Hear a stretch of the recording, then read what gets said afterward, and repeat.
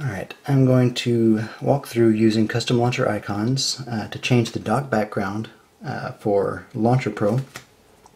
So the first step is from the home screen, press the menu button and then hit Preferences.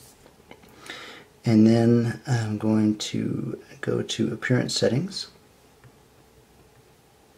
and then Dock Background. Oh, come on, Dock Background. And choose Custom. And then choose Custom Launcher Icons. And I'm going to go ahead and go to the Docks tab. And I'm just going to, I don't know, pick a dock at random. What do we have here?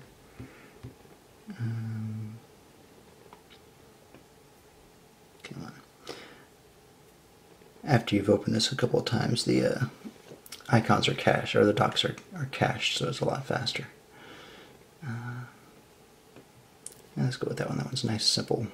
I'm going to tap it, and it's going to be sent back to LauncherPro. Now, if I use the back button and go back, you'll see it's not actually applied.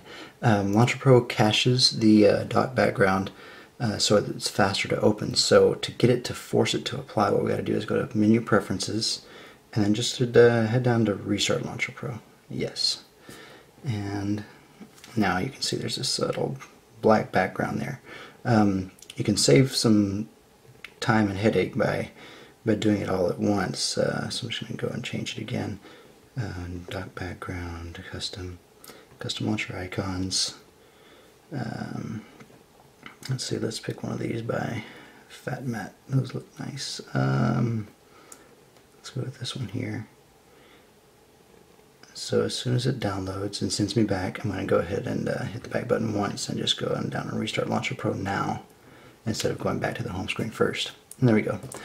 Now it's applied and we're all set. So that's it for that.